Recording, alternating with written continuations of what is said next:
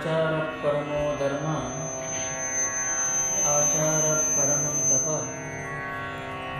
ಆಚಾರ ಪರಮಂ ಜ್ಞಾನ ಆಚರಂತಿಂ ನ ಸಾಧ್ಯತೆ. ಬೈದವರನ್ನ ಬಂಧುಗಳೆಂಬೆನು, ನಿಂದಿಸಿ ನುಡಿದವರನ್ನ ತಂದೆ ತಾಯಿಗಳೆಂಬೆ, ಅಳಿಗೊಂಡವರನ್ನ ಆಳುದರೆಂಬೆ, ಜರಿದವರನ್ನ ಜನ್ಮ ಬಂಧುಗಳೆಂಬೆ, ಕೊಂಡಾಡಿದವರನ್ನ ಹೊನ್ನ ಶೂಲ ಕೆಕ್ಕಿದವರೆಂಬೆ ಕೂಡಲ ಸಂಗಮ ದೇವ. ಪ್ರಾತಸ್ಮರಣೀಯ ಪಂಚ ಆಚಾರ್ಯರನ್ನ, ಬಸವಾದಿ ಶಿವಶರಣರನ್ನ, ಹಾನಗಲ್ಲ ಗುರುಕುಮಾರೇಶ್ವರರನ್ನ ಇನ್ನ ಮಂದಿರದಲ್ಲಿ ಧ್ಯಾನಿಸಿ ಎನ್ನ ಆರಾಧ್ಯ ದೈವವಾಗಿರುವ ರಾಂಪುರದ ಗುರು ಹಾಲೇಶ್ವರರನ್ನ ಸ್ಮರಿಸಿ, ಈ ಭಾಗದ ಭಕ್ತರ ಕಲ್ಪವೃಕ್ಷವಾಗಿರುವ ಕಾರುಣ್ಯಮೂರ್ತಿ ಶ್ರೀ ಸದ್ಗುರು ಶಿವಯೋಗಿ ಹಾಲ ಸೋಮೇಶ್ವರ ಮಹಾಸ್ವಾಮೀಜಿಯವರ ಪಾದಕಮಲಗಳಲ್ಲಿ ಅನಂತ ದಂಡವತ್ ಪ್ರಣಾಮವನ್ನು ಸಮರ್ಪಿಸಿ, ನಮಗೆ ನಿಮಗೆಲ್ಲರಿಗೂ ಕೂಡ ಮಾರ್ಗದರ್ಶಕರು ಆಗಿರುವ ಶ್ರೀ ಸದ್ಗುರು ಶಿವಯೋಗಿ ಹಾಲ ವಿಶ್ವಾರಾಧ್ಯ ಮಹಾಸ್ವಾಮೀಜಿಯವರ ಚರಣಾರವಿಂದಗಳಲ್ಲಿ ವಂದಿಸಿ, ಈ ಕಾರ್ಯಕ್ರಮದ ಸಂಗೀತದ ಸೇವೆಯನ್ನು ಸಮರ್ಪಣೆ ಮಾಡಿರುವಂಥ ವಿಜಯ್ ಅವರು, ಈ ಕಾರ್ಯಕ್ರಮದ ಯಶಸ್ವಿಗಾಗಿ ಹಗಲಿರುಳು ಶ್ರಮಿಸುತ್ತಿರುವಂಥ ಶ್ರೀಮಠದ ಭಜನಾ ಸಂಘದವರೇ, ಈ ಗ್ರಾಮದ ಯುವಕ ಮಂಡಳಿಯವರೇ, ಹಾಗೂ ಇಲ್ಲಿ ನೆರೆದಿರುವಂಥ ಎಲ್ಲ ಭಕ್ತ ಮಹಾಶಯರೇ, ಮಾತೆಯರೇ, ಮುದ್ದು ಮಕ್ಕಳೇ, ನಿಮ್ಮೆಲ್ಲರ ಅಂತರಾತ್ಮದಲ್ಲಿ ಪುರುಷೋಭಿಸುವ ಗುರು ಹಾಲೇಶನಲ್ಲಿ ಶರಣು ಶರಣಾರ್ಥಿಗಳು. ಮೂರನೇ ದಿನದ ಆಧ್ಯಾತ್ಮಿಕ ಪ್ರವಚನ ಕಾರ್ಯಕ್ರಮದೊಳಗೆ ನಾವು ನೀವೆಲ್ಲರೂ ಕೂಡ ಪಾಲ್ಗೊಂಡಿದ್ದೇವೆ. ಜನಸಂಖ್ಯೆಯೊಳಗ ಕಡಿಮೆ ಆಗ್ತಾ ಇದೆ ಕೇಳಿಗೆ ಬರುವಂಥವ್ರು. ಹಾಗಾಗಿ ನೀವು ಬಂದರೆ ಮಾತ್ರ ನಮಗೆ ಹೇಳಲಿಕ್ಕೆ ಉತ್ಸುಕತೆ ಬರುತ್ತದೆ. ಇಲ್ಲ ಇದ್ದರೆ ಸುಮ್ಮನೆ ಹೇಳಬೇಕೇನಪ್ಪ ಅನ್ನೋ ನಿಟ್ಟಿನೊಳಗೆ ಸುಮ್ಮನೆ ಮಾತನಾಡಬೇಕಾಗ್ತದೆ. ಹಾಗಾಗಿ ಇನ್ನೂ 2 ದಿನಗಳವರೆಗೆ ಕಾರ್ಯಕ್ರಮ ಅದ, ಬರುವಂತಹ ಪ್ರಯತ್ನವನ್ನು ಮಾಡಿ. ಇಲ್ಲೇ ಹೋದರೆ ಇಂಥ ಕಾರ್ಯಕ್ರಮಕ್ಕೆ ನಾವು ಕೂಡ ಕೈ ಹಾಕಲಿಕ್ಕೆ ಹೋಗೋದಿಲ್ಲ. ಸುಮ್ಮನೆ ಏನು ಮಾತಾಡಬೇಕು ನಾವು? ಜನಗಳು ಇಲ್ಲದೆ ಹೋದರೆ, ಜನಗಳು ಇದ್ದರೆ ಮಾತನಾಡೋಕ್ಕೆ ಚೆಂದ ಅನ್ನಿಸ್ತದೆ. ಏನಾದರೂ ಹೊಸತನ ಹೊಳಿತವೆ ಮಾತಾಡಬೇಕಂದ್ರೆ, ಸುಮ್ಮನೆ ಗಾಡಿಗೆ ಕಂಬಕ್ಕೆ ಹೇಳದಂಗೆ ಆಗ್ತದೆ. ಹಾಗಾಗಿ ಬರುವಂಥ ಪ್ರಯತ್ನವನ್ನು ಮಾಡಬೇಕು. ಜೊತೆಗೆ ಈ ಕರೋನಾ ಅನ್ನುವಂತಹ ರೋಗದ ಬಗ್ಗೆ ಜನಗಳು ಭಾಳಷ್ಟು, ಅದು ಹಳ್ಳಿಗಳಲ್ಲಿ ಭಾಳಷ್ಟು ಭಯ ಪಡ್ತಾ ಇದ್ದಾರೆ. ನಿನ್ನೆ ಅಂತ ಇದ್ರು, ಇವತ್ತು ಮುಂಜಾನೆ ಹೆಲಿಕಾಪ್ಟರ್ ಒಳಗೆ ಆ ಪೌಡ್ರ್ ಹಾಕ್ತಾರಂತೆ, ವಿಮಾನದೊಳಗೆ ಪೌಡ್ರ್ ಹಾಕ್ತಾರಂತೆ, ಹಂಗಂತೆ ಹಿಂಗಂತೆ, 1 2 ಅವು ಏನು ಹೇಳನ್ರಿ ಹಿಂಗಾದ್ರೆ. ಯಾಕೆ ಇವತ್ತು ದೇಶದಂತೆ ಬಂದ್ ಮಾಡ್ಯಾರ ಅಂದರೆ, ಆ ರೋಗ ಏನದಲ್ಲ, ಆ ರೋಗಕ್ಕೆ ಆ ಜೀವಿಗೆ 8 ತಾಸುಗಳವರೆಗೆ ಆ ಜೀವ ಬದುಕ್ತದೆ. ಆನಂತರ ಆ ಜೀವ ಬದುಕಲಿಕ್ಕೆ ಆಗೋದಿಲ್ಲ. ಹಾಗಾಗಿ ಈ 1 ದಿನವನ್ನು ಎಲ್ಲರೂ ತಮ್ಮ ತಮ್ಮ ಮನೆಯೊಳಗಿದ್ದರೆ ಆ ರೋಗ ಏನಾಗ್ತದೆ ಅಂದರೆ ಸತ್ತು ಹೋಗ್ತದೆ ಅನ್ನೋ ನಿಟ್ಟಿನೊಳಗೆ, ಒಂದಿಷ್ಟು ಹಿಡಿತ ಸಾಧಿಸ್ಬೋದು ಅನ್ನೋ ನಿಟ್ಟಿನೊಳಗೆ 1 ದಿನ ಬಂದ್ ಮಾಡಿದರು. ಹಾಗಾಗಿ ನೀವು ಯಾರು ಭಯ ಪಡುವಂಥ ಅವಶ್ಯಕತೆ ಇಲ್ಲ. ಹಿಂದಿನ ಕಾಲದೊಳಗೆ ಹಿಂದಿನ ಪದ್ಧತಿ ಏನಿತ್ತು ಅಂದರೆ ಸ್ವಚ್ಛವಾಗಿರಬೇಕು, ಮಡಿಯಾಗಿರಬೇಕು ಅಂತ ಹೇಳ್ತಿದ್ರು. ಆದರೆ ಈಗೆಲ್ಲ ಅಪಹಾಸ್ಯ ಮಾಡ್ತಾ ಇದ್ರು, ಏನು ಮಡಿ ಅಂತೆ ನೋಡು, ಇನ್ನು ಸ್ನಾನ ಅಂತೆ ನೋಡು, ಹಾಗೆ ಹೀಗೆ ಅಂತ. ಈಗ ಯಾರ್ಯಾರು ಮಾತಾಡ್ತಾ ಇದ್ರಲ್ಲ, ತಾವೇ 3 ಹೊತ್ತು ಸ್ನಾನ ಮಾಡಂಗಾಗೈತಿ. ಇವತ್ತು ಕೈಕಾಲು ಮುಖ ತಗೊಳ್ಳುವಂತಹ ಪರಿಸ್ಥಿತಿ ಬಂದದ. ಹಾಗಾಗಿ ಈ ಪರಿಸರವನ್ನು, ಸುತ್ತಮುತ್ತಲು ಇರುವಂತಹ ಪರಿಸರವನ್ನು ಸ್ವಚ್ಛಾಗಿಟ್ಕೊಳ್ಬೇಕು. ಅದ್ರ ಜೊತೆಯಾಗಿ ನಿಮ್ಮ ದೇಹದ ಪರಿಸರವನ್ನು ಸ್ವಚ್ಛಾಗಿಟ್ಕೊಳ್ಳುವಂತಹ ಪ್ರಯತ್ನವನ್ನು ಮಾಡಿದ್ದೇ ಆದರೆ ನಿಮಗೆ ಯಾವ ರೋಗನೂ ಕೂಡ ಬರಲಿಕ್ಕೆ ಸಾಧ್ಯವಿಲ್ಲ. ಆ ನಿಟ್ಟಿನೊಳಗೆ ಒಂದಿಷ್ಟು ಸ್ವಚ್ಛವಾಗಿ ಇಟ್ಕೊಳ್ಳುವಂತಹ ಪ್ರಯತ್ನವನ್ನು ಮಾಡಿ ಅನ್ನುವಂಥ ವಿಚಾರವನ್ನು ವ್ಯಕ್ತಪಡಿಸಿ ಇವತ್ತಿನ ವಿಚಾರಕ್ಕೆ ಬರೋದಾದರೆ ದಾನ. ತಾವೆಲ್ಲ ದಾನವನ್ನು ಮಾಡ್ತೀರಿ. ಅನ್ನದಾನ ಮಾಡ್ಬೋದು, ವಿದ್ಯಾದಾನ ಮಾಡ್ಬೋದು, ಅಥವಾ ನಿಮ್ಮ ಯೋಗ್ಯತೆ ಅನುಸಾರವಾಗಿ ಹಣವನ್ನು ಕೊಡ್ಬೋದು. ನಿಮ್ಮ ಹೊಲದಲ್ಲಿ ಬೆಳೆದಿರುವಂಥ ದವಸ ಧಾನ್ಯಗಳನ್ನು ದಾನವನ್ನಾಗಿ ಮಾಡ್ತೀರಿ. ಈ ದಾನ ಏನು ಹೇಳ್ತದೆ ಅಂದರೆ, ನಿಮ್ಮ ಜೀವನದೊಳಗೆ ಗಳಿಸಿರುವುದರಲ್ಲಿ ಒಂದಿಷ್ಟು ದಾನವನ್ನು ಮಾಡುವಂತ ಹೇಳ್ತದೆ. ವಿದ್ಯಾದಾನ ಆಗಿರ್ಬೋದು, ಭೂದಾನ ಆಗಿರ್ಬೋದು, ಅನ್ನದಾನ ಆಗಿರ್ಬೋದು, ರಕ್ತದಾನ ಆಗಿರ್ಬೋದು, ಮತದಾನ ಆಗಿರ್ಬೋದು, ವಸ್ತ್ರದಾನ ಆಗಿರ್ಬೋದು, ಸುವರ್ಣದಾನ ಆಗಿರ್ಬೋದು, ಒಂದೇ ಎರಡೇ ಬಹಳಷ್ಟು ದಾನಗಳದವು. ಹಾಗಾಗಿ ಯಾವುದನ್ನ ಗಳಿಸ್ತೀಯಲ್ಲಪ್ಪ ಅದನ್ನೊಂದಿಷ್ಟು ದಾನವನ್ನಾಗಿ ಮಾಡು ಅನ್ನುವಂಥದ್ದನ್ನು ನಮ್ಮ ಪೂರ್ವಜರು ಹೇಳ್ಯಾರ. ಈಗ ವಿದ್ಯಾದಾನ ಅದ. ಹಿಂದಿನ ಕಾಲದೊಳಗ ವಿದ್ಯೆಯನ್ನ ದಾನವಾಗಿ ಹೇಳ್ಕೊಡ್ತಾ ಇದ್ರು. ಎಲ್ಲರೂ ಕೂಡ ವಿದ್ಯಾವಂತರಾಗಲಿ ಅನ್ನುವ ನಿಟ್ಟಿನೊಳಗ ವಿದ್ಯೆಯನ್ನ ದಾನವಾಗಿ ನೀಡ್ತಾ ಇದ್ರು. ಆದರೆ ಈಗಿನ ಪರಿಸ್ಥಿತಿ ಏನಾಗಿದೆ ವಿದ್ಯೆಯ ಬಗ್ಗೆ ಅಂದರೆ, ವಿದ್ಯೆಯನ್ನ ಕಲಿಬೇಕಾಗಿತ್ತು ಅಂದರೆ ಲಕ್ಷ ಲಕ್ಷ ಹಣವನ್ನು ಕೊಡಬೇಕಾಗ್ಯದ. ಇಲ್ಲ ಅಂದರೆ ವಿದ್ಯೆಯನ್ನ ಕಲಿಲಿಕ್ಕೆ ಸಾಧ್ಯ ಇಲ್ಲ. ವಿದ್ಯೆಯನ್ನ ಸಂಪಾದನೆ ಮಾಡಬೇಕಾಗಿತ್ತು ಅಂದರೆ ಈಗಿನ ಕಾಲದೊಳಗೆ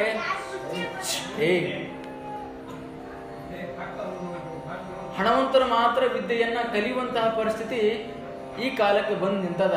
ಆಗಿನ ಕಾಲಗಳು ಹೇಗಿತ್ತು ಅಂದರೆ, ಯಾರಾದರೂ ವಿದ್ಯೆಯನ್ನು ಕಲಿತರು ಅಂದರೆ ಮತ್ತೊಬ್ಬರಿಗೆ ವಿದ್ಯೆಯನ್ನ ಜ್ಞಾನವನ್ನ ಹಂಚುವಂಥ ಕಾರ್ಯಕ್ರಮ ಹಿಂದಿನ ಕಾಲದೊಳಗೆ ನಡೀತಾ ಇತ್ತು. ಎಲ್ಲರೂ ಕೂಡ ವಿದ್ಯಾವಂತರಾಗಲಿ ಅನ್ನುವ ನಿಟ್ಟಿನೊಳಗ ವಿದ್ಯಾದಾನವನ್ನು ಮಾಡ್ತಾ ಇದ್ರು.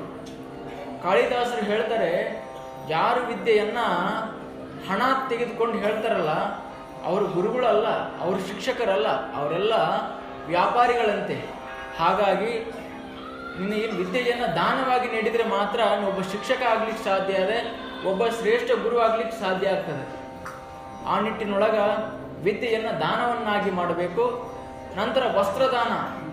ವಸ್ತ್ರವನ್ನ ಬಟ್ಟೆಯನ್ನ ಯಾರಿಗೆ ದಾನವನ್ನ ಮಾಡಬೇಕು ಅಂದರೆ, ಯಾರು ಬಡವರದರೋ, ಯಾರು ನಿರ್ಗತಿಕರದರೋ, ಯಾರು ಅಂಗವಿಕಲರದರೋ ಅಂಥವರಿಗೆ ವಸ್ತ್ರವನ್ನ ದಾನವನ್ನಾಗಿ ನೀಡಬೇಕು. ಅದನ್ನು ಬಿಟ್ಟು ಶ್ರೀಮಂತರಿಗೆ ವಸ್ತ್ರವನ್ನ ದಾನವನ್ನಾಗಿ ಮಾಡಿದರೆ ಅದಕ್ಕೆ ಬೆಲೆ ಬರೋದಿಲ್ಲ ಅಂತಕ್ಕದ್ದನ್ನು ಶಾಸ್ತ್ರ ಹೇಳ್ತದೆ. ಇತ್ತ ಗೋದಾನ. ಆಗಿನ ಕಾಲದೊಳಗ ಗೋವನ್ನು ದಾನವಾಗಿ ನೀಡ್ತಾ ಇದ್ರು.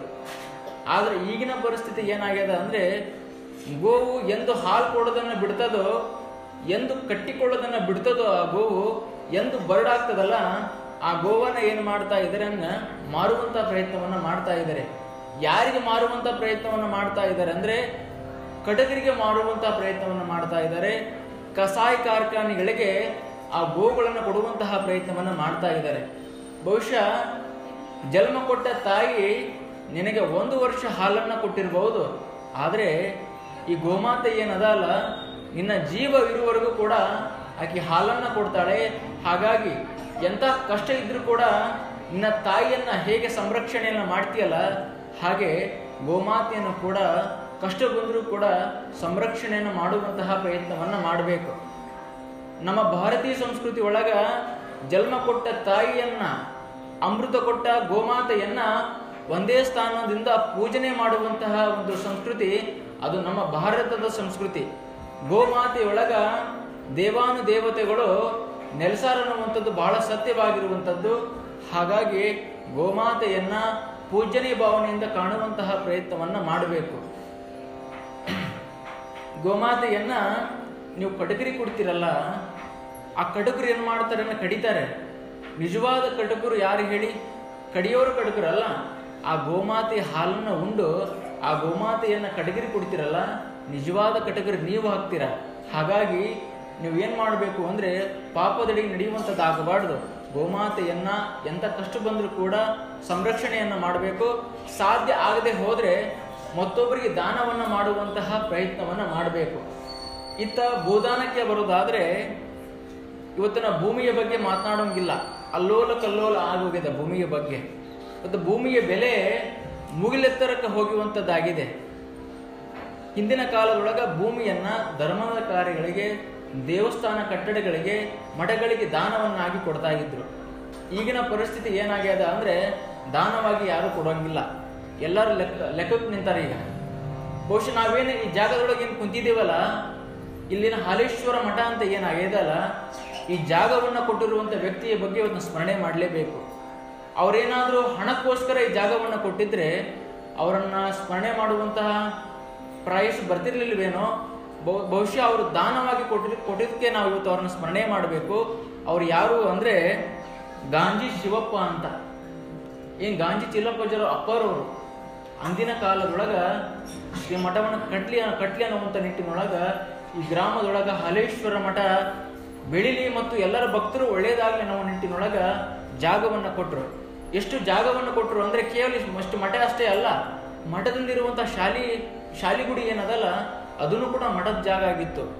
ಹಾಲಶಂಕರ ಶಿವಯೋಗಿಗಳು ಏನು ಮಾಡಿದ್ರು ಅಂದರೆ, ಮಠ ಅಂದರೆ ಬೇರೆ ಅಲ್ಲ, ಸರಸ್ವತಿ ದೇವಾಲಯ ಅಂದ್ರೆ ಬೇರೆ ಅಲ್ಲಪ್ಪ ಅಂತ ಅಂದ್ಕೊಂಡು ಒಂದಿಷ್ಟು ಮಕ್ಕಳ ಆಟ ಆಡ್ಲಿ ಅನ್ನೋ ನಿಟ್ಟಿನೊಳಗೆ ಶಾಲೆಗೆ ಕೊಟ್ಟರು. ಬಹುಶಃ ಗಾಂಧಿ ತಿಲಕ್ನವ್ರು ಇವತ್ತು ಅವ್ರ ಅಪ್ಪವ್ರು ಏನದಾರಲ್ಲ ಈ ಜಾಗವನ್ನು ಕೊಟ್ಟಿದ್ರಿಂದ ಇವತ್ತು ಹಾಲೇಶ್ವರ ಮಠ ಅದ. ನೀವೆಲ್ಲರೂ ಕೂಡ ಇಲ್ಲಿ ಬಂದು ಕೂರ್ಲಿಕ್ಕೆ ಸಾಧ್ಯ ಆಗ್ತದೆ. ಇವತ್ತು ನಾನಷ್ಟೇ ಸ್ಮರಣೆ ಮಾಡೋದಲ್ಲ, ಇದು ಸೂರ್ಯ ಚಂದ್ರರವರೆಗೂ ಕೂಡ ಅಜರಾಮರ ಆಗಿ ಅವ್ರ ಹೆಸರು ಉಳಿಯುವಂಥ ಕಾರ್ಯವನ್ನು ಅವ್ರು ಮಾಡಿ ಹೋಗಿದ್ದಾರೆ. ನಿನ್ನ ಬದುಕಿನೊಳಗೆ ನೀನು ಬದುಕಿದೀಯ ಅಂದರೆ ಸಾಯುವಂಥ ಪೂರ್ವದೊಳಗೆ ಈ ಭೂಲೋಕಕ್ಕೆ ಏನಾದರೂ ಒಂದು ಕುರುಹನ್ನು ಕೊಟ್ಟು ಹೋಗಬೇಕು ನೀನು. ಇವತ್ತು ಅಂತಹ ಕುರುವನ್ನು ಗಾಂಧಿ ಶಿವಪ್ಪ ಅವರು ಮಾಡಿ ಹೋಗಿದ್ದಾರೆ. ಇತ್ತ ಏನು ನಮ್ಮ ಅನಾಥಾಶ್ರಮವನ್ನು ಏನು ಕಟ್ತಾ ಇದ್ದೀವಲ್ಲ, ಇವತ್ತು 50 ಲಕ್ಷ ರೂಪಾಯಿ ವೆಚ್ಚಕ್ಕಿಂತ ಹೆಚ್ಚು ಅಮೌಂಟ್ ಏನು ಹೋಗಿದೆಯಲ್ಲ, ದೊಡ್ಡ ಪ್ರಮಾಣದೊಳಗೆ ಕಟ್ಟಡ ಏನು ನಡೆದಲ್ಲ, ಅದ್ರ ಜೊತೆಯಾಗಿ ಯಾತ್ರಿ ನಿವಾಸ ಕಟ್ಟಡ ನಡೆದಲ್ಲ, ಇಂಥ ಧರ್ಮದ ಕಾರ್ಯಗಳು ನಡೆದದ ಅಂದರೆ ಆ ಜಾಗವನ್ನು 2 ಎಕರೆ ಜಾಗವನ್ನು ಕೊಪ್ಪಳ ಮಲ್ಲಣ್ಣನವರು ಕೊಟ್ಟಿದ್ದಾರೆ. ಇವತ್ತು ಅವರನ್ನು ಕೂಡ ಸ್ಮರಿಸಲೇಬೇಕು. ಈಗಿನ ಕಾಲದೊಳಗೆ ಭೂದಾನವನ್ನು ಮಾಡುವಂಥವ್ರು ಭಾಳ ಅಪರೂಪ. ಹಾಗಾಗಿ ಧರ್ಮದ ಕಾರ್ಯಗಳು ಬೆಳಿಲಿ ಅನ್ನುವಂಥ ನಿಟ್ಟಿನೊಳಗೆ ಅವರೆಲ್ಲ ಭಾಳಷ್ಟು ಶ್ರಮಿಸಿದ್ದಾರೆ. ಇಂಥವ್ರು ಇರೋದರಿಂದ ಧರ್ಮದ ಕಾರ್ಯಗಳು ಉಳಿದಾವ, ಮಠ ಮಾನ್ಯಗಳು ಬೆಳಕಿಗೆ ಬರಲಿಕ್ಕೆ ಸಾಧ್ಯ ಆಗ್ಯದ. ಇವತ್ತೇನು ಆಶ್ರಮ ಕಟ್ಟಡ ನಡೆದಿದೆಯಲ್ಲ, ಆಶ್ರಮದ ಕಟ್ಟಡ ನಕಾಶೆಯಿಂದ ಹಿಡಿದು ಅಪೂರ್ಣ ಪ್ರಮಾಣದೊಳಗೆ ನಮ್ಮ ಗದಗಿನ ಇಂಜಿನಿಯರ್ ಸಾಹೇಬರು ಶಶಿಕುಮಾರ್ ರೆಡ್ಡಿ ಅವರು ತಾವೇ ಸ್ವತಃ ಜವಾಬ್ದಾರಿಯನ್ನು ತೆಗೆದುಕೊಂಡು ಮಠದ ಕಾರ್ಯವನ್ನು ನಿರ್ವಹಿಸುವಂಥ ಕಾರ್ಯವನ್ನು ಮಾಡ್ತಾ ಇದ್ದಾರೆ. ಮಠದಿಂದ ನಯಾ ಪೈಸವನ್ನು ತೆಗೆದುಕೊಳ್ಳದೆ ಸೇವೆಯನ್ನು ಮಾಡುವಂಥ ಗುಣ ಭಾಳಷ್ಟು ಅಪರೂಪದ ವ್ಯಕ್ತಿ ಅವರು. ಅವರ ವೃತ್ತಿ ನೋಡಿದರೆ ಇಂಜಿನಿಯರಿಂಗ್, ಆದರೆ ಅವ್ರ ಗುಣ ನೋಡಿದರೆ, ಅವರ ಧರ್ಮ ನೋಡಿದರೆ ಆಧ್ಯಾತ್ಮದ ಒಂದು ದಾರಿ ಅವ್ರದ್ದು. ಹಾಗಾಗಿ ಅಂಥವ್ರು ಭಾಳಷ್ಟು ಸೇವೆ ಮಾಡೋರು ಏನದಾರಲ್ಲ, ಇವತ್ತು ಏನಾದರೂ ಈ ದೋಣಿ ಗ್ರಾಮದೊಳಗೆ ಧರ್ಮದ ಕಾರ್ಯಗಳು ಅಥವಾ ಒಳ್ಳೆಯ ಕಾರ್ಯಗಳು ನಡೆದಾವ ಅಂದರೆ ಈ ದೋಣಿ ಗ್ರಾಮದ ಭಕ್ತರು ಜನಗಳು ಎಂಥವ್ರು ಅಂದರೆ ಯಾರೂ ಕೂಡ ಹೇಳಿಸ್ಕೊಳ್ಳದೆ ಎಲ್ಲರೂ ಬಂದು ಧರ್ಮದ ಕಾರ್ಯಗಳಿಗೆ ತನುಮನ ದನಗಳಿಂದ ಸೇವೆ ಸಲ್ಲಿಸುವಂಥ ಗುಣ ಅದು ಎಲ್ಲಾದರೂ ಜಗತ್ತಿನೊಳಗಿದ್ರೆ ಅದು ದೋಣಿ ಗ್ರಾಮದ ಭಕ್ತರು ಅನ್ನುವಂಥದ್ದನ್ನು ಭಾಳ ಹೆಮ್ಮೆಯಿಂದ ಹೇಳಲಿಕ್ಕೆ ಸಂತೋಷ ಆಗ್ತದೆ ನಮಗೆ. ಯಾಕೆ ಅಂದರೆ ಧರ್ಮದ ಕಾರ್ಯಗಳು ನಡೆದಾವ ಅಂದರೆ ಬರುವಂಥದ್ದು ಭಾಳಷ್ಟು ವಿಪರ್ಯಾಸ.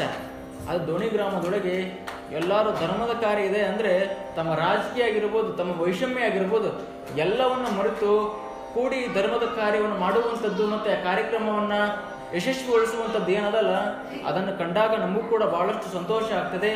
ಇಂಥ ಧರ್ಮದ ಕಾರ್ಯ ಮಾಡಲಿಕ್ಕೆ ನಮಗೂ ಕೂಡ ಆನಂದ ಆಗ್ತದೆ. ಇದ್ರ ಜೊತೆಯಾಗಿ ಅನ್ನದಾನ, ಯಾರಾದರೂ ಹೊಟ್ಟೆ ಹಸಿದು ಬಂದಾರಂದರೆ ಒಂದಿಷ್ಟು ಅನ್ನದಾನವನ್ನು ಮಾಡಬೇಕು. ಅದು ಯಾರೇ ಆಗಿರಲಿ, ಅವರು ಎಂಥ ಬಡವರಾಗಿರಲಿ, ಯಾರೇ ಬರಲಿ ಒಂದಿಷ್ಟು ಅನ್ನದಾನವನ್ನು ಮಾಡುವಂಥ ಪ್ರಯತ್ನವನ್ನು ಮಾಡಬೇಕು. ಸಾಧು ಸಂತರಿಗೆ ಅನ್ನ ಸಂತರ್ಪಣೆ ಮಾಡುವಂಥದ್ದು ಪುಣ್ಯ ಅದು ಎಲ್ಲರಿಗೂ ಸಿಗೋದಿಲ್ಲ. ಅಂಥ ಪುಣ್ಯ ಈ ಊರಿನೊಳಗೆ ಯಾರಿಗೆ ಸಿಕ್ಕದೆ ಅಂದರೆ ನಮ್ಮ ಶಾಂತಿಗೌಡರು ಬಸವನಗೌಡರಿಗೆ ಈ ಪುಣ್ಯ ಸಿಕ್ಕದೆ. ಬಹುಶಃ ನಾವೇನಾದರೂ ಇಷ್ಟು ವರ್ಷ ಆಯ್ತಲ್ಲ ಈ ಮಠದಿಂದ, ಹಿಂದೆ ಹಾಲಶಂಕರ ಶಿವಯೋಗಿಗಳು ಇದ್ದಾಗೂ ಕೂಡ ಅವಾಗಿಂದ ಅವ್ರ ಮನೆತನದಿಂದ ಶ್ರೀಮಠಕ್ಕೆ 2 ಹೊತ್ತು ಪ್ರಸಾದ ಬರ್ತದೆ.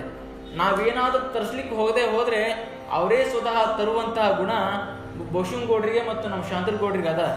ಅವರು ಕೂಡ ಅವರಿಗೂ ಆಗಿರ್ಬೋದು, ನಮ್ಮ ಚೇರ್ಮನ್ರು ಮುತ್ಕಪ್ಪನವರು ಆಗಿರ್ಬೋದು, ಅವ್ರ ಮನೆಯಿಂದ ಕೂಡ 2 ಹೊತ್ತು ಪ್ರಸಾದ ಬರ್ತದೆ. ಇವರಿಬ್ಬರ ಮನೆಗೆ ಈ ಮನೆತನಕ್ಕಾಗಿರ್ಬೋದು, ಇಡೀ ಗ್ರಾಮಕ್ಕಾಗಿರ್ಬೋದು ಅನ್ನಪೂರ್ಣೇಶ್ವರಿ ನೆಲೆಸಿರಂತಕ್ಕದ್ದನ್ನು ಗುರು ಹಾಲೇಶ್ವರಲ್ಲಿ ಅರಿಕೆ ಮಾಡ್ತಾ ಇವತ್ತು ವಿಚಾರಕ್ಕೆ ಬರೋದಾದರೆ, ಇವತ್ತು ಅನ್ನದಾನ ಆಯಿತು, ಭೂದಾನ ಆಯಿತು, ರಕ್ತದಾನ, ಮತದಾನ ಬಗ್ಗೆ ಹೇಳೋದಾದರೆ ನೀವೆಲ್ಲ ಮತದಾನವನ್ನು ಮಾಡ್ತೀರಾ. ಹೇಗೆ ಮತದಾನವನ್ನು ಮಾಡ್ತೀರಾ ಅಂದರೆ, ಆ ಮತದಾನದ ವೇದಿಕೆ ಅಂದರೆ ನಿಮ್ಮ ಸ್ವಾಭಿಮಾನವನ್ನು, ನಿಮ್ಮ ತನವನ್ನು ಪ್ರದರ್ಶಿಸುವಂಥ ವೇದಿಕೆ ಆಗಬೇಕೆ ವಿನಃ ಹಣಕ್ಕೋಸ್ಕರ ಮಾರಿಕೊಳ್ಳುವಂತಹ ವೇದಿಕೆ ನಿಮ್ದಾಗಬಾರದು. ಇವತ್ತು ಯಾಕೆ ಮತದಾನ ಅಂತ ಕರೆದ್ರು ಅಂದರೆ, ಒಬ್ಬ ಒಳ್ಳೆಯ ವ್ಯಕ್ತಿ ಸಮಾಜಮುಖಿಯಾಗಿ ಸೇವೆ ಮಾಡುವಂಥ ವ್ಯಕ್ತಿಗೆ ನೀವೇನು ಮಾಡಬೇಕು, ಮತವನ್ನು ಹಾಕುವಂಥ ಪ್ರಯತ್ನವನ್ನು ಮಾಡಬೇಕು. ಅಂಥ ವ್ಯಕ್ತಿಗೆ ನೀವು ಮತವನ್ನು ಹಾಕಿದರೆ ನೀವು ಕೂಡ 5 ವರ್ಷಗಳ ಪರ್ಯಂತರವಾಗಿ ಆನಂದವಾಗಿ, ಸಂತೋಷವಾಗಿ ಮತ್ತು ನಿಮ್ಮ ಬೇಡಿಕೆಗಳು ಈಡೇರಲಿಕ್ಕೆ ಸಾಧ್ಯವಾಗ್ತವೆ. ಹಾಗಾಗಿ ಅಂಥವ್ರಿಗೆ ನೀವೇನು ಮಾಡಬೇಕು ಅಂದರೆ ಮತದಾನವನ್ನು ಮಾಡುವಂತಹ ಪ್ರಯತ್ನವನ್ನು ನೀವೆಲ್ಲ ಮಾಡಬೇಕು. ಒಂದೊಂದು ಕಾಲದೊಳಗೆ ಒಂದೊಂದು ಬೆಲೆ ಬಂತು. ಸತ್ಯಯುಗದೊಳಗೆ ಬಹಳಷ್ಟು ತಪಸ್ಸಿಗೆ ಬೆಲೆ ಇತ್ತು. ಯಾರು ಘೋರ ತಪಸ್ಸನ್ನು ಮಾಡ್ತಾ ಇದ್ರೋ ಅವರಿಗೆ ಸತ್ಯಯುಗದಲ್ಲಿ ಬೆಲೆ ಇತ್ತು. ದ್ವಾಪರ ಯುಗದೊಳಗೆ ಯಾರು ಪಾಂಡಿತ್ಯವನ್ನು ಹೊಂದುತ್ತಾ ಇದ್ರು, ಶಾಸ್ತ್ರವನ್ನು ಯಾರು ಅಧ್ಯಯನವನ್ನು ಮಾಡ್ತಾ ಇದ್ರೋ ಅವರಿಗೆ ದ್ವಾಪರ ಯುಗದಲ್ಲಿ ಬೆಲೆ ಇತ್ತು. ತ್ರೇತಾಯುಗದೊಳಗೆ ಯಾರು ಯಾಗವನ್ನು ಮಾಡ್ತಾ ಇದ್ರೋ ಅವರಿಗೆ ಬೆಲೆ ಇತ್ತು. ಯಾಗ ಅಂದರೆ ಏನು? ಹೋಮ ಮಾಡ್ತಾ ಇದೀವಲ್ಲ, ಅದು ಹೋಮ ಅಷ್ಟೇ ಅಲ್ಲ. ನೀವು ಬಡವರಿಗೆ ಸಹಾಯವನ್ನು ಮಾಡಿದರೆ, ಬಡ ಮಕ್ಕಳಿಗೆ ವಿದ್ಯಾದಾನವನ್ನು ಮಾಡಿದರೆ, ಅಥವಾ ಇಲ್ಲಿ 5 ದಿನಗಳೊಳಗೆ ನಡೆಯುವಂಥ ಈ ಪ್ರವಚನ ಕಾರ್ಯಕ್ರಮ ಏನದಲ್ಲ, ಇದನ್ನೂ ಕೂಡ ಒಂದು ಯಾಗ ಇದ್ದ ಹಾಗೆ. ಇಂತಹ ಕಾರ್ಯಕ್ರಮಕ್ಕೆ ತ್ರೇತಾಯುಗದೊಳಗೆ ಬಹಳಷ್ಟು ಬೆಲೆ ಇತ್ತು. ಮತ್ತು ಈ ಕಲಿಯುಗದೊಳಗೆ ಯಾವುದಕ್ಕೆ ಬೆಲೆ ಐತಿ ಅಂದರೆ ದಾನ ಧರ್ಮಕ್ಕೆ, ಸೇವಾ ಗುಣಕ್ಕೆ ಮಾತ್ರ ಬಹಳಷ್ಟು ಬೆಲೆ ಅದ. ಹಾಗಾಗಿ ಈ ಯುಗದೊಳಗೆ ನೀವೆಲ್ಲ ಇರೋದ್ರಿಂದ ದಾನ ಧರ್ಮವನ್ನು ಮಾಡಬೇಕು, ಸೇವೆಯನ್ನು ಮಾಡುವಂಥ ಗುಣ ನಿಮ್ಮೆಲ್ಲರಿಗೂ ಬರಬೇಕು. ಹಾಗಾದಾಗ ಮಾತ್ರ ಈ ಯುಗದೊಳಗೆ ನೀವು ಬದುಕಲಿಕ್ಕೆ, ಒಂದು ಬೆಲೆ ಬರಲಿಕ್ಕೆ ಸಾಧ್ಯ ಆಗ್ತದೆ. ಒಬ್ಬ ಶರಣರು ಒಂದು ಕಡೆ ಹೇಳ್ತಾರೆ, ಕೊಡಬೇಕು ಉತ್ತಮಂಗೆ ಮಗಳನ್ನು, ಸತ್ಪಾತ್ರಕ್ಕೆ ದಾನಮಮ್ಮ ಅಂತ ಹೇಳ್ತಾರೆ. ನಿನ್ನ ಮಗಳನ್ನು ಯಾರಿಗೆ ಕೊಡಬೇಕು ಅಂದರೆ ಒಳ್ಳೆಯ ಗುಣ ಇರುವಂತಹ ವ್ಯಕ್ತಿಗೆ ನಿನ್ನ ಮಗಳನ್ನು ಕೊಡಬೇಕು. ಯಾಕೆ ನಿನ್ನ ಮಗಳನ್ನು ಒಳ್ಳೆಯ ವ್ಯಕ್ತಿ ಕೊಡಬೇಕು ಅಂದರೆ, ನಿನ್ನ ಮಗಳು ಸುಖವಾಗಿರ್ತಾಳೆ, ನಿನ್ನ ಹಳೆಯನು ಆನಂದವಾಗಿರ್ತಾನೆ ಮತ್ತು ನೀನು ಕೂಡ ನಿಶ್ಚಿಂತವಾಗಿರ್ತೀಯ. ಹಾಗಾಗಿ ನೀನೇನು ಮಾಡಬೇಕು ಅಂದರೆ ಒಳ್ಳೆಯ ಗುಣ ಇರುವಂಥ ವ್ಯಕ್ತಿಗೆ ನೀನು ದಾನವನ್ನು, ನಿನ್ನ ಮಗಳನ್ನು ದಾನವನ್ನಾಗಿ ಕೊಡಬೇಕು, ಕನ್ನ ದಾನವಾಗಿ ಕೊಡಬೇಕು. ನಂತರ ಸತ್ಪಾತ್ರಕ್ಕೆ ದಾನವನ್ನಾಗಿ ಕೊಡಬೇಕು. ಸತ್ಪಾತ್ರ ಅಂದರೆ ಒಳ್ಳೆಯ ಕಾರ್ಯಕ್ರಮ ನಡೆದದ ಅಂದರೆ, ಧರ್ಮದ ಕಾರ್ಯಕ್ರಮ ನಡೆದದ ಅಂದರೆ ಅಲ್ಲಿ ಕಣ್ಣು ಮುಚ್ಚಿ ದಾನವನ್ನು ಮಾಡಬೇಕು. ಅದನ್ನು ಬಿಟ್ಟು ದಾನ ಕೊಟ್ಟರೆ ಏನು ಮಾಡ್ತಾರಂತೆ, ಯಾರ್ಯಾರು ಏನೇನು ತಿಂತಾರಂತೆ, ಇಂಥ ಹಲವು ವಿಚಾರಗಳು ಮಾಡೋದೇನದಲ್ಲ, ಇದು ಮೂರ್ಖತನದ ವಿಚಾರ. ಹಾಗಾಗಿ ಇಂಥ ವಿಚಾರವನ್ನು ಮಾಡದೆ ಸುಮ್ಮನೆ ಒಂದಿಷ್ಟು ಧರ್ಮದ ಕಾರ್ಯಗಳಿಗೆ ದಾನವನ್ನು ಮಾಡುವಂತಹ ಪ್ರಯತ್ನವನ್ನು ಮಾಡಬೇಕು. ನೀವು ಗಳಿಸಿರುವಂಥ ಈ ಸಂಪತ್ತಿಗೆ 3 ಗತಿ ಇರ್ತಾವಂತೆ. ಯಾವ್ಯಾವು ಅಂದರೆ, ನೀವು ಗಳಿಸಿರುವಂಥ ಸಂಪತ್ತಿಗೆ ಒಂದು ದಾನದ ಗತಿ ಇರ್ತದಂತೆ, ಎರಡನೇದು ಭೋಗದ ಗತಿ ಇರ್ತದಂತೆ. ದಾನ ಅಂದರೆ ಒಳ್ಳೆಯ ಕಾರ್ಯಗಳಿಗೆ, ಧರ್ಮದ ಕಾರ್ಯಗಳಿಗೆ ದಾನವನ್ನು ಮಾಡಬೇಕು ನೀವು ಗಳಿಸಿರುವಂಥ ಸಂಪತ್ತು. ಎರಡನೇದಂದರೆ ನೀನು ಭೋಗವನ್ನು ಮಾಡಬೇಕು, ಅಂದರೆ ನಿನಗೋಸ್ಕರ ನೀನು ಬಳಸ್ಕೊಳ್ಬೇಕು ನೀನು ಗಳಿಸಿರುವಂಥ ಸಂಪತ್ತಿನೊಳಗೆ. ಒಂದು ದಾನವನ್ನು ಮಾಡದೆ ಹೋದರೆ, ಒಂದು ಭೋಗವನ್ನು ಮಾಡದೆ ಹೋದರೆ ಅದಕ್ಕೆ 3ನೇ ಗತಿ ಪ್ರಾರಂಭ ಆಗ್ತದೆ. ಅದು ಯಾವುದು ಅಂದರೆ ನಾಶದ ಗತಿ ಪ್ರಾರಂಭ ಆಗ್ತದೆ. ನೀನು ಗಳಿಸಿರುವಂಥ ಸಂಪತ್ತು ಏನಾಗ್ತದೆ ಅಂದರೆ ಪರರ ಸಂಪತ್ತು ಆಗ್ತದೆ. ಪರರಿಗೆ ಅದನ್ನು ನೀನು ಗಳಿಸಿರುವಂಥ ಸಂಪತ್ತು ಕಳ್ಳರಿಗೆ ಹೋಗುವಂಥದ್ದು ವ್ಯವಸ್ಥೆ ಬರ್ತದೆ. ಹಾಗಾಗಬಾರ್ದು. ನೀನು ಸಂಪತ್ತು ಉಳಿಬೇಕಾಗಿತ್ತು ಅಂದರೆ ಒಂದಿಷ್ಟು ದಾನವನ್ನು ಮಾಡಬೇಕು, ಒಂದಿಷ್ಟು ಧರ್ಮದ ಕಾರ್ಯಗಳಿಗೆ ಉಪಯೋಗವನ್ನು ಮಾಡುವಂತಹ ಪ್ರಯತ್ನವನ್ನು ನೀನು ಮಾಡಬೇಕು. ಒಂದು ಸಮುದ್ರ ಇರ್ತದೆ, ಆ ಸಮುದ್ರಕ್ಕೆ ಸಾವಿರಾರು ಸಿಹಿ ನೀರಿನ ನದಿಗಳು ಹೋಗ್ತವೆ, ಮಳಿ ಹನಿಗಳ ನೀರು ಬೀಳ್ತವೆ. ಆ ಸಮುದ್ರ ಮಾತ್ರ ಏನಾಗ್ತದೆ ಅಂದರೆ ಬಂದದೆಲ್ಲ ಬರಲಿ ಅನ್ಕೊಂಡು ಕೂತ್ಕೊಳ್ತದೆ. ನದಿ ಮಾತ್ರ ಹರಿದು ಹೋಗ್ತದೆ. ನದಿ ಹರಿದು ಹೋಗೋದಕ್ಕೆ ಅದು ಸಿಹಿ ನೀರಾಯಿತು. ಸಮುದ್ರ ಏನದಲ್ಲ, ಬಂದದ್ದೆಲ್ಲ ಬರಲಿ ಅನ್ಕೊಂಡು ಏನಾಯಿತು ಅಂದರೆ ಉಪ್ಪು ನೀರಾಯಿತು. ಹಾಗೆ ಮನುಷ್ಯ ಅನ್ನುವಂಥದ್ದು ಏನದಲ್ಲ, ಸಂಪತ್ತೆಲ್ಲ ಬಂದದ್ದು ಬರಲಿ ಅನ್ಕೊಂಡ ಅಂದರೆ ಆ ಮನುಷ್ಯ ಉಪ್ಪು ನೀರಾಗ್ತಾನೆ. ಆ ಸಂಪತ್ತು ಉಪಯೋಗ ಆಗೋದಿಲ್ಲ. ಮತ್ತು ಆ ಸಂಪತ್ತು ಉಪಯೋಗ ಆಗಬೇಕು ಅಂದರೆ ದಾನ ಧರ್ಮವನ್ನು ಮಾಡಬೇಕು.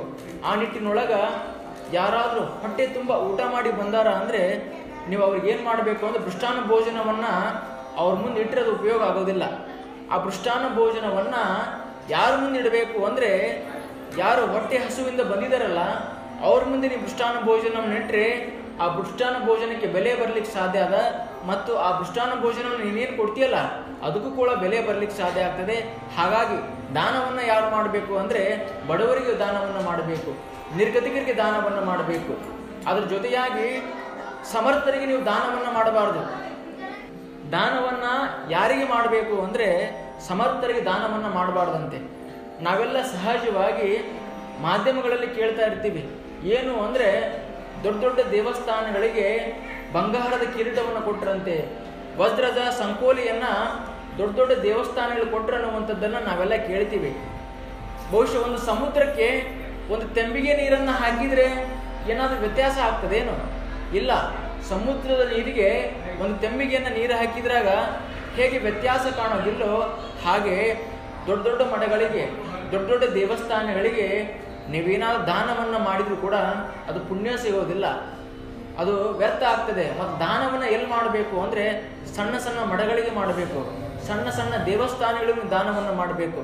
ಯಾವ ದೇವಸ್ಥಾನಗಳು ಯಾವ ಮಠಗಳು ಅದಾವಲ್ಲ, ಶಿಥಿಲಗೊಂಡವಲ್ಲ, ಅಭಿವೃದ್ಧಿ ಕಾರಣದ ಮಠಗಳು ಅದಾವಲ್ಲ, ಅಂತಲ್ಲಿ ನೀವು ದಾನವನ್ನು ಮಾಡಿದರೆ ಮಾತ್ರ ನಿಮ್ಮ ದಾನಕ್ಕೆ ಬೆಲೆ ಬರಲಿಕ್ಕೆ ಸಾಧ್ಯ ಆಗ್ತದೆ ಮತ್ತು ನೀವು ಕೀರ್ತಿವಂತರಾಗಲಿಕ್ಕೆ ಸಾಧ್ಯ ಆಗ್ತದೆ. ಹಾಗಾಗಿ ನೀವೇನು ಮಾಡಬೇಕು ಅಂದರೆ ಸಣ್ಣ ಸಣ್ಣ ಮಠಗಳಿಗೆ, ದೇವಸ್ಥಾನಗಳಿಗೆ ದಾನವನ್ನು ಮಾಡುವಂತಹ ಪ್ರಯತ್ನವನ್ನು ಮಾಡಬೇಕು. ಬಹುಶಃ ಈ ಮೋಡಗಳು ಏನದವಲ್ಲ, ಈ ಮೋಡಗಳು ಯಾಕೆ ಮ್ಯಾಕ್ ಹೋಗ್ಯಾವ ಅಂದರೆ ತಾವು ಸುರಿಯುವಂಥ ಮಳೆ ಹನಿಗಳು ಏನದವಲ್ಲ ಎಲ್ಲರಿಗೂ ಕೂಡ ದೊರಕಲಿ ಅನ್ನೋ ನಿಟ್ಟಿನೊಳಗೆ ಮೋಡಗಳು ಮ್ಯಾಕ್ ಹೋಗ್ಯಾವ. ಈ ಸಮುದ್ರ ಯಾಕೆ ತೆಳಗೆ ಹೋಗ್ಯದ ಅಂದರೆ ಬಂದದ್ದೆಲ್ಲ ಬರಲಿ ಅಂದ್ಕೊಂಡು ಏನಾಗ್ಯದ ಅಂದರೆ ಸಮುದ್ರ ತೆಳಗೆ ಹೋಗ್ಯದ. ನಾವೆಲ್ಲ ಸಹಜವಾಗಿ ಮೋಡದ ಹತ್ರ ನೋಡ್ತೀವಿ, ಮೋಡ ಆಗೈತೋ ಇಲ್ಲ, ಮಳೆ ಆಗ್ತದೆ ಇಲ್ಲೋ. ಆಕಾಶಕ್ಕೆ ಎಂದು ಬೆಲೆ ಬರ್ತದೆ ಅಂದರೆ ಆಕಾಶದಿಂದ ಮಳೆ ಸುರಿದ್ರೆ ಮಾತ್ರ ಆಕಾಶಕ್ಕೆ ಬೆಲೆ ಬರ್ತದೆ. ಹಾಗೆ ಶ್ರೀಮಂತರ ಏನದರಲ್ಲ ಅವರು ದಾನವನ್ನು ಮಾಡಿದರೆ ಮಾತ್ರ ಅವ್ರ ಬೆಲೆ ಬರಲಿಕ್ಕೆ ಸಾಧ್ಯ ಆಗ್ತದೆ. ಹಾಗಾಗಿ ಶ್ರೀಮಂತರು ಏನು ಮಾಡಬೇಕು? ದಾನವನ್ನು ಮಾಡಬೇಕು. ಆ ನಿಟ್ಟಿನೊಳಗೆ ಬದುಕುವಂತಹ ಪ್ರಯತ್ನವನ್ನು ತಾವೆಲ್ಲರೂ ಮಾಡಬೇಕು. ಇವತ್ತು ಕೆರೆಗಳದವ, ಕೆರೆ ಎಲ್ಲೆಲ್ಲದವ, ಎಲ್ಲ ಕೆರೆಯನ್ನು ನೀವೆಲ್ಲ ನೋಡ್ಕೊಂಡು ಬಂದ್ರಿ. ಎಲ್ಲ ಕೆರೆಗಳಿಗೂ ಒಂದು ಕೋಡಿ ಅಂತ ಇರ್ತದೆ. ಎಲ್ಲ ಕೆರೆಗಳಿಗೆ ಯಾಕೆ ಕೋಡಿ ಇರ್ತಾವ ಅಂದರೆ ಆ ಕೆರೆಗೆ ನೀರು ತುಂಬಿ ಉಳಿದಿರುವಂಥ ನೀರು ಏನಾಗಬೇಕು ಅಂದರೆ ಆ ಕೋಡಿ ಮುಖಾಂತರ ಹರಿದು ಹೋಗಲಿ ಅನ್ನೋ ಒಂದು ನಿಟ್ಟಿನೊಳಗೆ ಆ ಕೆರೆಯೊಳಗೆ ಕೋಡಿಯನ್ನು ನಿರ್ಮಾಣ ಮಾಡ್ಯಾರ. ಹಾಗೆ ಶ್ರೀಮಂತರು ಏನದಾರಲ್ಲ ಅವ್ರಿಗೆ ಬೇಗ ಜೀವನಕ್ಕೆ ಸಾಕಾದ ನಂತರ ಒಂದಿಷ್ಟು ದಾನವನ್ನು ಮಾಡಬೇಕನ್ನೋ ನಿಟ್ಟಿನೊಳಗೆ ದಾನದ ರೂಪ ಒಳಗೆ ಶ್ರೀಮಂತರಿಗೆ ಆಯುಧವನ್ನು ಕೊಟ್ರಂತೆ. ಹಾಗೆ ನೀವೇನಾದರೂ ಕೆರೆಗೆ ಕೋಡಿ ಇರದೆ ಹೋದರೆ ಆ ಕೆರೆ ಎಲ್ಲಿ ಹೊಡಿತದೆ ಅಂತಕ್ಕದ್ದು ಗೊತ್ತಾಗೋದಿಲ್ಲ. ಹಾಗೆ ಶ್ರೀಮಂತರು ಸಂಪಾದನೆ ಮಾಡಿ ಇಟ್ಟಿರುವಂಥ ಸಂಪತ್ತು ಏನಾದರೂ ನೀವು ದಾನವನ್ನು ಮಾಡದೆ ಹೋದರೆ ಆ ಸಂಪತ್ತು ಯಾರು ಪಾಲು ಆಗ್ತದೆ ಅನ್ನುವಂಥದ್ದು ಕೂಡ ಗೊತ್ತಾಗೋದಿಲ್ಲ. ಹಾಗಾಗಿ ನೀವೇನು ಮಾಡಬೇಕು ಅಂದರೆ ಒಂದಿಷ್ಟು ಸಂಪತ್ತು ಗಳಿಸಿರುವಂಥ ಸಂಪತ್ತನ್ನು ದಾನವನ್ನು ಮಾಡುವಂಥ ಪ್ರಯತ್ನವನ್ನು ತಾವೆಲ್ಲರೂ ಮಾಡಬೇಕು. ಸ್ವಾಮಿಗಳ ಕೈಯೊಳಗೆ ಕಮಂಡಲ ಇರ್ತದೆ. ಬಹುಶಃ ಈಗಿನ ಜನರಿಗೆ ಗೊತ್ತಿಲ್ಲ ಕಮಂಡಲ ಅಂದರೆ. ಹಿಂದಿನ ಕಾಲದ ಜನರಿಗೆ ಗೊತ್ತಿತ್ತು ಕಮಂಡಲ ಅಂದರೆ ನಿಮ್ಮ ಮನೆಯೊಳಗಿರುವಂತಹ ಚಾ ಕಿತ್ಲಿ ತಾವೆಲ್ಲ ನೋಡಿದ್ದೀರಿ. ಆ ಚಾ ಕಿತ್ಲಿ ಹಾಗೆ ಕಮಂಡಲ ಇರ್ತದೆ. ಆ ಕಮಂಡಲು ಆ ಚಾ ಕಿತ್ಲಿ ಏನನ್ನ ಹೇಳ್ತದೆ ಅಂದರೆ ಆಯ ಮತ್ತು ವ್ಯಯಗಳನ್ನು ಹೇಳ್ತದೆ. ಏನು ಆಯ ವ್ಯಯ ಅಂತಂದರೆ ಚಾ ಕಿತ್ಲೆ ಮೇಲೆ ಒಂದು ಬಾಯಿ ಇರ್ತದಲ್ಲ ಅದು ಆಯವನ್ನೇ ಹೇಳ್ತದೆ. ಚಾ ಕಿತ್ಲೆ ಮುಂದೆ ಒಂದು ಮೂತಿ ಇರ್ತದಲ್ಲ ಅದು ವ್ಯಯವನ್ನೇ ಹೇಳ್ತದೆ. ಹಾಗೆ ನಿಮ್ಮ ಬದುಕಿನೊಳಗ ಸಂಪಾದನೆಯನ್ನು ಹೇಗೆ ಮಾಡಬೇಕು ಅಂದರೆ ಚಾ ಕಿತ್ಲಿ ಬಾಯಿ ಹೇಗೆ ದೊಡ್ಡದಿರ್ತದಲ್ಲೋ ಅಷ್ಟು ಸಂಪತ್ತನ್ನು ನೀನು ಗಳಿಸಿರುವಂಥ ಸಂಪತ್ತನ್ನು ಹೇಗೆ ಬಳಕೆ ಮಾಡಬೇಕು ಅಂದರೆ ಚಾ ಕಿತ್ಲೆ ಮುಂದೆ ಒಂದು ಹೇಗೆ ಸಣ್ಣ ಬಾಯಿ ಇರ್ತದಲ್ಲ ಹಾಗೆ ಒಂದಿಷ್ಟು ಸಣ್ಣದಾಗಿ ದಾನವನ್ನು ಮಾಡುವಂತಹ ಪ್ರಯತ್ನವನ್ನು ನೀನು ಮಾಡಬೇಕು. ಸಹಜವಾಗಿ ಯಾರಾದರೂ ದಾನವನ್ನು ಕೇಳಕ್ಕೆ ಬಂದಾರ ಅಂದ್ರೆ ನೀವೆಲ್ಲ ಏನು ಹೇಳ್ತೀರಿ? ಸಹಜವಾಗಿ ಒಂದು ನೆವ ಆಗಿಬಿಟ್ಟದ ಎಲ್ಲರಿಗೂ. ಏನು ಅಂತಂದರೆ ಬರಗಾಲ ಬಂದೈತ್ರಿ, ಬೆಳೆಗಳು ಸರಿ ಬೆಳೆದಿಲ್ರಿ ಅಂತ ಹೇಳ್ತಿರ್ತೀರಿ. ಬರಗಾಲದ ನಿಜ ಅರ್ಥ ಏನು ಹೇಳ್ರಿ ನೋಡೋಣ. ಬರಗಾಲದ ನಿಜ ಅರ್ಥ ನೀವೆಲ್ಲ ಏನು ಅನ್ಕೊಂಡ್ರಿ ಅಂದರೆ ಮಳೆ ಬರದೆ ಹೋದರೆ ಬರಗಾಲ ಅಂತ ನೀವು ಅನ್ಕೊಂಡ್ರಿ. ಆದರೆ ಬರಗಾಲದ ನಿಜ ಅರ್ಥ ಎಂದು ಬಂಗಾರದ ಅಂಗಡಿ ಮುಂದೆ ಜನ ಕಡಿಮೆ ಆಗ್ತಾರೋ, ಎಂದು ಸಾರಾಯದ ಅಂಗಡಿ ಮುಂದೆ ಜನ ಕಡಿಮೆ ಆಗ್ತಾರಲ್ಲ ಅಂದು ಬರಗಾಲ ಬಂದಂಗ ವಿನಃ ಮಳೆ ಬಾರದೆ ಹೋದರೆ ಬರಗಾಲ ಅದು ಅಲ್ಲ. ನಮ್ಮ ಜನಗಳು ಇದನ್ನು ನೆವಾಡ್ಕೊಂಡ್ಬಿಟ್ಟಾರ. ಎಷ್ಟು ಬರಗಾಲ ಬಂದರೂ ಕೂಡ ಸಾರಾಯ ಅಂಗಡಿ ಮುಂದೆ ಬಂಗಾರದ ಅಂಗಡಿ ಮುಂದೆ ಜನ ಕಡಿಮೆ ಆಗಿಲ್ಲ. ಹಾಗಾಗಿ ಯಾರಾದರೂ ದಾನ ಕೇಳಿಕ್ಕೆ ಬಂದಾರಂದರೆ ಒಂದಿಷ್ಟು ಕೊಟ್ಟು ಕಳಿಸುವಂತಹ ಪ್ರಯತ್ನವನ್ನು ತಾವು ಮಾಡಬೇಕು. ಈ ಬರಗಾಲ ಬಂದೈತೆ ಅಂದು ನೀವೇನಾದರೂ ಸ್ನಾನ ಮಾಡಿದ್ಬಿಟ್ಟಿರೇನ? 3 ಬಕೆಟ್ ಮಾಡೋರು ಅಥವಾ 1 ಬಕೆಟರ ಮಾಡ್ತಿರಲಿಲ್ಲ. ಹೇಗೆ ಎಂಥ ಕಷ್ಟ ಎಂಥ ಬರಗಾಲ ಬಂದರೂ ಕೂಡ ಸ್ನಾನ ಅವಶ್ಯನೋ, ಹಾಗೆ ಎಂಥ ಕಷ್ಟ ಬಂದರೂ ಕೂಡ ದಾನ ಭಾಳ ಅವಶ್ಯ. ಹಾಗಾಗಿ ಏನು ಮಾಡಬೇಕು ಅಂದರೆ ಕಷ್ಟ ಬಂದರೂ ಕೂಡ ದಾನವನ್ನು ಮಾಡುವಂತಹ ಪ್ರಯತ್ನವನ್ನು ನೀವೆಲ್ಲ ಮಾಡಬೇಕು. ದಾನವನ್ನು ಹೇಗೆ ಮಾಡಬೇಕು ಅಂದರೆ ಸ್ನಾನವನ್ನು ಮಾಡಿದ ಹಾಗೆ ದಾನವನ್ನು ಮಾಡಬೇಕು. ಸ್ನಾನ ಹೇಗೆ ಮಾಡ್ತೀರಿ ನೀವೆಲ್ಲ? ಏನು ಬಸ್ ಸ್ಟ್ಯಾಂಡ್ನಾಗ ಹೋಗಿ ಮಾಡ್ತೀರೇನು? ಏನು ರೋಡ್ನಾಗ ಹೋಗಿ ಸ್ನಾನ ಮಾಡ್ತೀರೇನು? ಇಲ್ಲ. ಹೇಗೆ ಮಾಡ್ತೀರಿ ಸ್ನಾನವನ್ನು ಅಂದರೆ ಆ ಸ್ನಾನಕ್ಕೊಂದು ಕೋಲಿ ಇರ್ತದೆ, ಆ ಕೋಲಿಗೆ ಒಂದು ಕದ ಇರ್ತದೆ, ಆ ಕದಕ್ಕೆ ಒಂದು ಚಿಲ್ಕ ಇರ್ತದೆ. ಸ್ನಾನವನ್ನು ಹೇಗೆ ಮಾಡ್ತೀರಿ ಅಂದರೆ ಗೌಪ್ಯವಾಗಿ ಗುಪ್ತವಾಗಿ ಸ್ನಾನವನ್ನು ಮಾಡ್ತಿರಿಲ್ಲ. ಹಾಗೆ ದಾನವನ್ನು ಹೇಗೆ ಮಾಡಬೇಕು ಅಂದರೆ ಗೌಪ್ಯವಾಗಿ ದಾನವನ್ನು ಮಾಡುವಂತಹ ಪ್ರಯತ್ನವನ್ನು ಮಾಡಬೇಕು. ಗೌಪ್ಯವಾದ ಸ್ನಾನಕ್ಕೆ ಎಷ್ಟು ಬೆಲೆ ಅದ, ಆ ಗೌಪ್ಯವಾದ ದಾನಕ್ಕೂ ಕೂಡ ಅಷ್ಟೇ ಬೆಲೆ ಇದೆ. ಹಾಗಾಗಿ ಯಾರಿಗೂ ಕೂಡ ಕಾಣದಾಗಿ ಸ್ನಾನ ಮಾಡುವಂಥದ್ದೇನದ ಆ ನಿಟ್ಟಿನೊಳಗೆ ತಾವೆಲ್ಲ ಹೋಗುವಂತಹ ಪ್ರಯತ್ನವನ್ನು ಮಾಡಬೇಕು.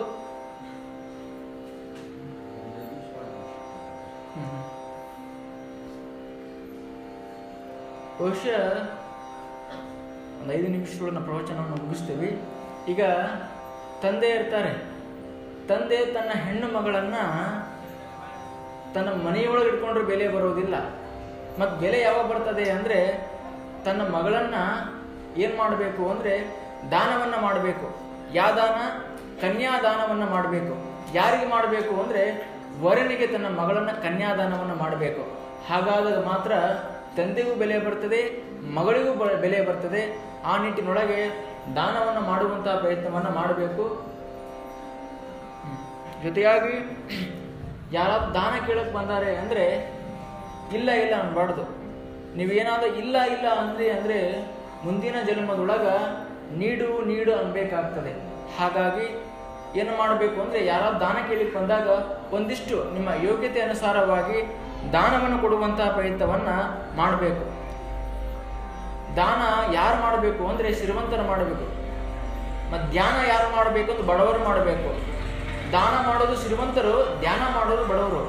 ಇವೆರಡು ಏನು ಮಾಡ್ತವ ಅಂದರೆ ದೇವರ ಕೃಪೆಗೆ ಒಳಗಾಗುವಂಥದ್ದನ್ನು ಮಾಡ್ತಾರೆ. ಹಾಗಾಗಿ ಶ್ರೀಮಂತರು ದಾನ ಮಾಡಿ ದೇವರನ್ನು ಕಾಣಬೇಕು, ಬಡವರು ದಾನ ಮಾಡುವ ಮುಖಾಂತರ ದೇವರನ್ನು ಕಾಣುವಂಥ ಪ್ರಯತ್ನವನ್ನು ಮಾಡಬೇಕು. ಆ ನಿಟ್ಟಿನೊಳಗೆ ನಮ್ಮ ಎಲ್ಲ ಕಮಿಟಿಯವರು ಹೇಳಿರುವಂಥ ನಿಟ್ಟಿನೊಳಗೆ ಪ್ರವಚನವನ್ನು ಮುಕ್ತಾಯ ಮಾಡಬೇಕು ಅಂತ ಹೇಳ್ತಾ ಇದ್ದಾರೆ. ಅದು ಏನಕ್ಕೆ ಕಾರಣ ಇರಬೇಕು. ಆ ನಿಟ್ಟಿನೊಳಗೆ ಈ ಪ್ರವಚನವನ್ನು ಇಂದಿಗೆ ಮುಕ್ತಾಯವನ್ನು ಮಾಡ್ತಾ ಇದ್ದೀವಿ. ಮತ್ತು ಅನುಕೂಲ ಆದ 4 ಪ್ರವಚನವನ್ನು ಮಾಡೋಣ ಅಂತ ಮಾತನ್ನು ಹೇಳ್ತಾ 2 ಮಾತಿಗೆ ವಿರಾಮ ಕೊಡ್ತೇನೆ. ಸರ್ವೇ ಜನ ಸುಖಿನೋ ಭವಂತು. ಓಂ ಶಾಂತಿ ಶಾಂತಿ ಶಾಂತಿ.